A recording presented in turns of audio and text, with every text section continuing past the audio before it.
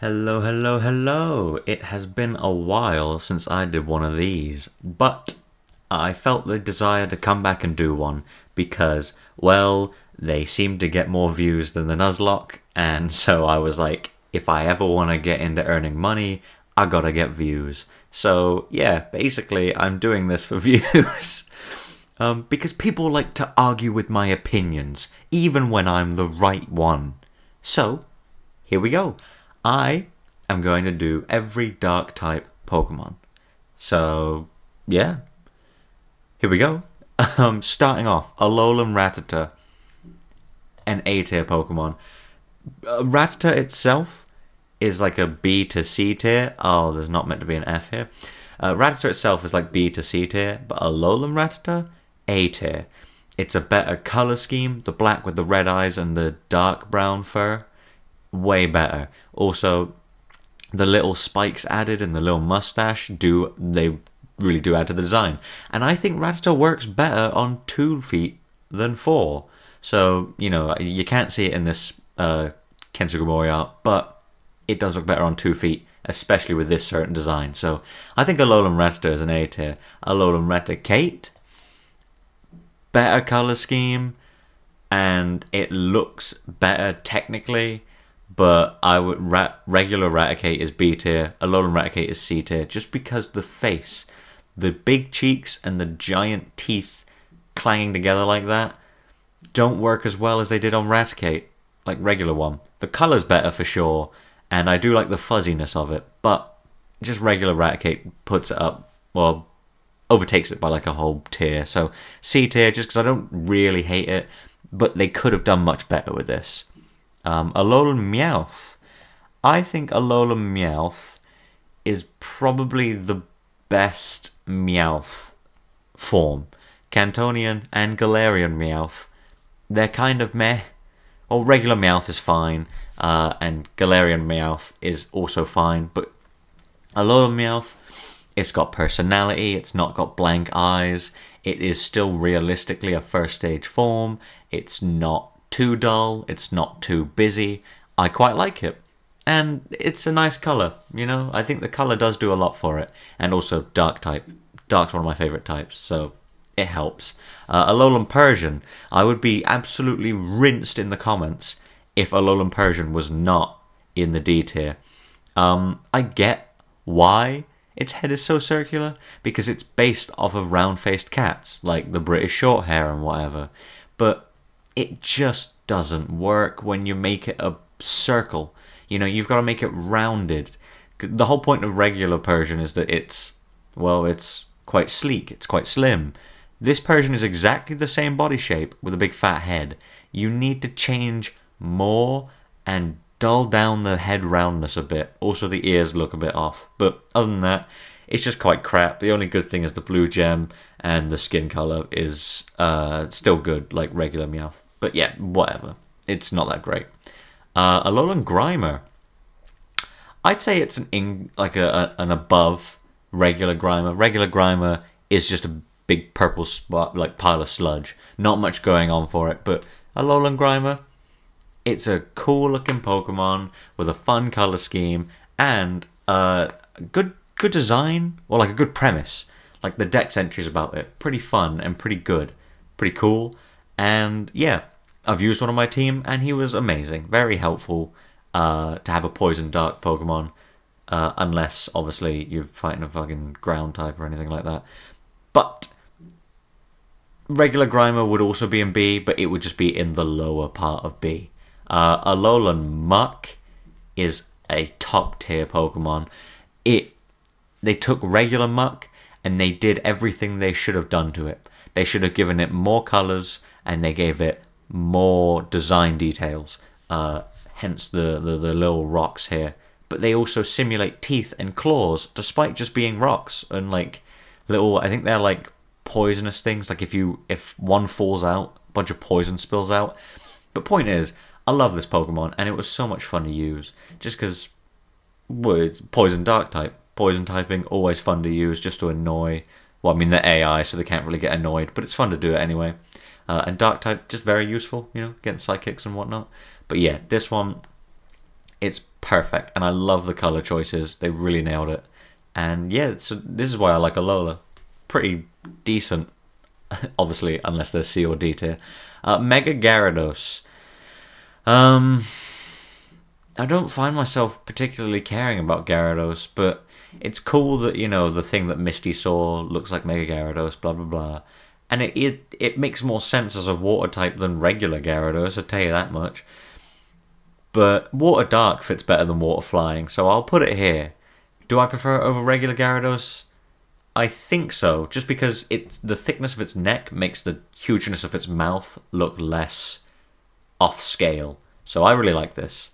And by really like this, I mean I'm neutral and I don't have a particular opinion about it. So I lied to you, basically. Galarian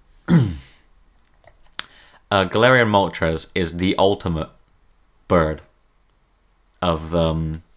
Okay, so I know it's not a Cantonian legendary bird, and they're technically all Galarian legendary birds. Are they even alternate variants? I don't know. There's still no confirmation on that, but we assume not. So basically what I'm saying is, Articuno, Zapdos, and Moltres, of all 6 of those birds, including the variants, this is the best one. Why? Because regular Moltres, his wings are too thin, but Galarian Moltres, his wings are part of the fire/darkness. They merge into it slowly instead of looking like a chicken. He looks like a chicken, but he looks like an evil chicken, and his wings aren't off-center, like off-scale. They don't look too thin. I love it, and the color scheme is cool, and the idea that it's emitting darkness and evil, that's fucking badass. I love that. So, Galarian Moltres, S tier. I cannot hate it that much anyway. It's just fun as well, and it has a really good shiny, way better than regular Moltres looks in general. Umbreon, S tier, best evolution, best shiny evolution, one of the best shinies, period. The red eyes on the black body. Red eyes on a black body usually results in a decent Pokemon, no matter what you do after that. And the yellow accents on the rings just really add up to a classic Pokemon with so many fans. And it's one of those that you can't really hate. You can hate it, but like, the only reason you can hate Pokemon like this is like, oh, it's too bland, or people like it too much. You know, like Ditto. The only reason you can hate Ditto is because it's too basic. Other than that, there's nothing to hate. It's got perfect design on it, and I love it to death. And it will probably forever be my favorite evolution. Murkrow. It should never have been if it came with Honchkrow, it might be an S tier, but since it was just Murkrow in Gen 2 and 3, I can't give it S tier because it was too weak. But I love the beak sharpness, like the jaggedness of it, pretty fun. The hat hair thing going on, I like it. The fact that its tail looks like a broomstick, perfect. This is a well-designed Pokemon, lots of thought put into the design, and the dark blue with the red eyes still works. Dark blue, just as good as black in my eyes, like dark grey as well. But also I really like crows. Crows are a good bird, so A tier for Murkrow. Lovely Pokemon. Just should have had an evolution right away. Hisuian Quillfish. Quillfish needed this, right? But I still kind of don't care. It doesn't really make me feel anything. It's a Quillfish, but they made it purple-ish. And they made its tail look different. And now it's dark type. I don't care. So that's all I have to say. But Quillfish did deserve it and did need it. So its existence puts it in C tier. Everything else about it keeps it from going up. Sneasel. Sneasel is odd. I think the fact that it doesn't have fingers, they are just claws. Bit weird. Like even dogs have toes and then claws come out of the toes. But Sneasel is just claws, no fingers. Very weird, but you know, it's a well done Pokemon. The feather is always a nice touch. The gender difference, one of them, I can't remember which one it is. I think the female has the smaller feather. That one doesn't work as well, but it's still, the feather's cool. Ice Dark is not a good typing, but it's a fun one at least. That's all I have to say about that one, really. Houndour, It's okay. It's based off one of my favorite dogs, slash my favorite dog, Doberman. Doberman is the best dog, but something about it just doesn't feel right. I think it's the forehead skull, because it's obviously, the whole point of these is to simulate bones. Like, that's the ribs, that's the skull, these are, I don't know, the fucking ankle. But basically, it just looks like a dog wearing a stupid hat. And also, it's just really weirdly built. Like, the scaling of the proportioning of its body, probably accurate, but it just feels off. That's all I have to say about that. I'll try and skip the Mega before I do the final evolution, and then I'll do the Mega. So Houndoom, A tier. I love Houndoom. The horns instead of ears, I think it could have done with ears still, but the ribs, having 3 there is better than 2. It seems more right. This makes it seem more like an anklet than, you know, a weird sock. It's just better in my eyes. There's the mouth, the snout, fits on the face better, and the fucking pitchfork tail. Oh, it's not a pitchfork. It's like the devil tail. You know what I'm talking about. The arrow tail. Point is lovely, and dark fire type. It's a badass type. I'll be honest. I mean, I can't get over that. Mega Houndoom, also A tier. I'm gonna say the dex entries horrifying. But the Pokemon design, oh my god, it looks like Cerberus. That's a Hellhound. It's like Cerberus, but with only one head. That's a straight up Hellhound. It's awesome, and again, my favorite dog, so I can't hate it. Tyranitar. Tyranitar is definitely up there. Like, the more you think about it, it's brilliant. I love it. Because you can see, obviously it comes from Larvitar, but in the chest you can see Pupitar. That's good as hell. And then it turns into Godzilla. The tail, I think the tail's a bit weird, but the rest of it, awesome. Awesome, awesome, awesome. Mega Tyranitar.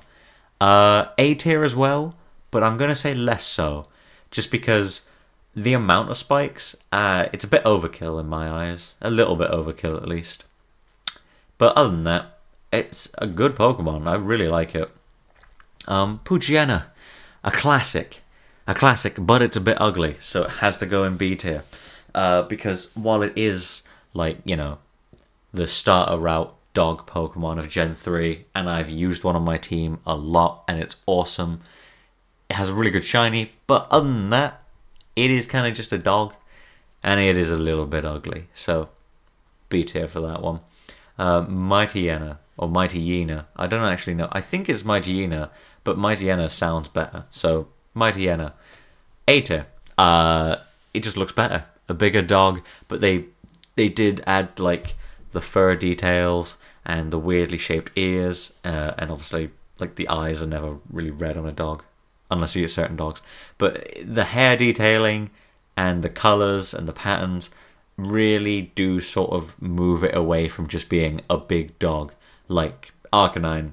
Arcanine gets a big mane and, like, tiger stripes to differentiate it from a dog. Mightyena doesn't get that much, but it does move it away. And it's just cool. It's weak, horribly weak, and it needs something. But A tier just based on design and nostalgia for it that I have. Zigzagoon, Galarian Zigzagoon.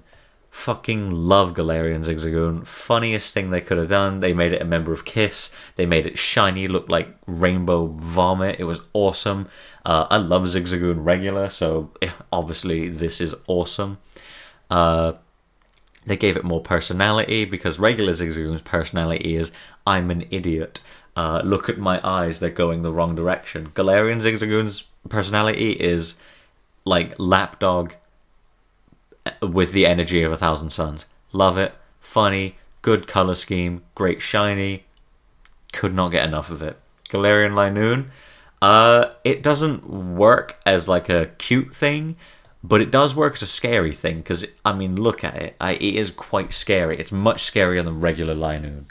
Regular Linoon, not much going for it. It doesn't have, like, the meme status / cuteness of Zigzagoon, but this Linoon does hold a candle to its own Zigzagoon, just because it's fucking scary. Look at it. Ugh. Nuzleaf, he has nipples and ball sacks for knees. So C tier for Nuzleaf, don't like it. Shiftry, cool Pokemon. Dark Grass, not the greatest type. And also it's awfully weak. And it gets overshadowed 1,000,000,000% by Ludicolo. So yeah, not really a great Pokemon. But at least it's based off of cool Japanese lore. Tengu, can't hate the Tengu. Sableye, S tier because it stands for Sableye. Mega Sableye. I'm pretty sure I put it in A tier once, but it's also S tier just because look at them. They're perfect. Rock-eating goblins that live in caves and have gems for eyes and for chest pieces. And also look at him. He's like a little dude. He's based off that one alien drawing. I can't remember what it was, but he's so cool. And I love him. And he's so awfully weak. But I just can't get enough of him. Based purely on design and personality, S tier. Nostalgia, double S tier. And the fact that he's purple and funny, triple S tier. Also, Mega Sableye is a little cheeky bastard. So he gets S tier as well. Carvana, he's a bit odd. He's a bit odd.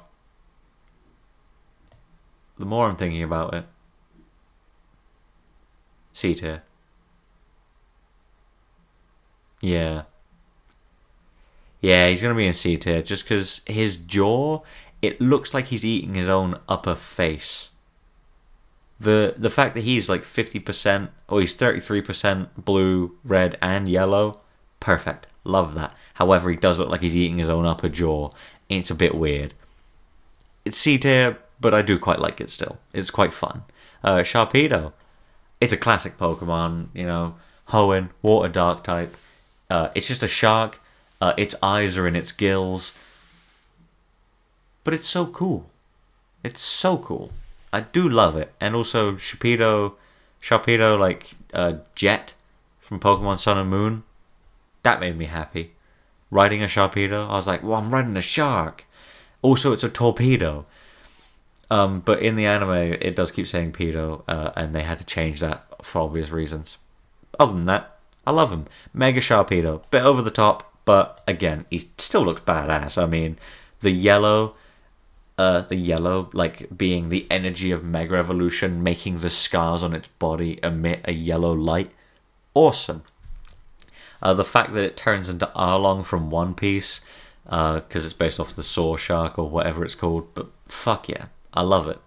It's just a bit much. If they dimmed it down a bit, it would probably be an S tier. But you know, it's a good Mega. It makes sense. Absol itself, A tier. A tier. It's a lovely Pokemon. It's got a scythe coming out of its head though. I think that might be my problem, is that the scythe coming out of its head doesn't really make sense to me. But other than that, I mean, it's a cool Pokemon, and it's got a hell of a design going for it. The yin-yang stuff, nice. Mega Absol. That's how you make a Mega. I mean, the hair got longer, the horn made more sense, it grew wings for some reason, the legs didn't look so naked compared to the neck. This is a good Mega, and I will not take any Mega Absol slander. Honchkrow. Up there with Murkrow. Again, they're both good Pokemon. Well designed. They just needed to be in the same gen, and they'd both probably be an S tier. I've never used one. I don't have any personal connection to it, but I like the scarf beard. I like that the hat progressed into like mobster hat. The red accents do add quite a bit as well. And it moves on from like the witchy wizard feel to more the gangster feel. And Murkrow still fits with the gangster feel because of the hat. But they work really well together. It's just a shame they weren't in the same generation. Oh god, Gen 4 had a lot of dark types. How far into this am I? 20 minutes? Jesus Christ in hell. Okay. We'll finish Gen 4 and then we'll start the next one. Stunky. He has ass face. Very unfortunate. He does have butt on his face. So yeah, C tier for that. But also, I quite like the colours, and Skunk's a pretty fun animal. Skuntank. It causes you nothing but problems when you fight it, because it's poison type, and it learns Flamethrower, the bastard. But other than that, it's just a skunk with a pretty decent design. Nothing horrible with it. It does still kind of have a butt face, but less to the extent that Stunky has a butt face. Spiritomb. I mean, it's the S tier, it's the Spiritomb tier. It's still the Sableye tier, but Spiritomb's in it. Spiritomb does lose points only because it took away my boy Sableye's only... my boy Sableye being the only Pokemon with no weakness. I was very happy with that. And then I found out Spiritomb existed, and I was like, you son of a bitch. But then Fairy-type came along and fucked them both up anyway, so who cares? Spiritomb's cool. Lots of lore. Strong Pokemon, good typing, fucking radical design. I mean, the whole orb like floating about, like floating in there. Good shiny. Not much to hate. Drapion, A tier, A tier. I know lots of people say, oh, the arms coming out the ears are pretty fucking weird. And yeah, it is pretty fucking weird. But, you know, Houndoom doesn't even have ears. Get over it. You say it looks weird, and you say it feels weird, but people have tried moving it, and it just doesn't work. It works really well here, because it just makes him look like he can do a big swing and get you. He's cool, and he's purple, and that's all that matters to me. Weavile. I don't mind it. I've got a shiny one called Full Odds, because I found it before I finished the game, and I was really chuffed with that. It's alright, but I don't really find myself caring too much about it. I know that in like competitive it's quite important for one reason or another, but in game it's just a nice dark type that moves real quick. Basically you're just setting it up to get killed. You just got, you know, no one's really that careful in the campaign, so they don't really put much attention into it. But yeah, that's why it's B tier. Darkrai. Fucking S tier, my boy. Oh, Darkrai is the best mythical Pokemon. Hell, it might even be the best legend, just in general. I love Darkrai, just because it's black, it's red, and then it has the white wisp hair. That's awesome. Also, like, the way it's built, it's got like a strong upper chest and like a little skirt thing going on here. The fingers being so pointy and like scary. It's a scary Pokemon. If they'd made it Ghost type, we would have been just as okay with it, but they made it Dark type, and it's still wicked. I love Darkrai, and I won't ever hate it. It's definitely my favourite mythical, and probably my favourite legend, so yeah.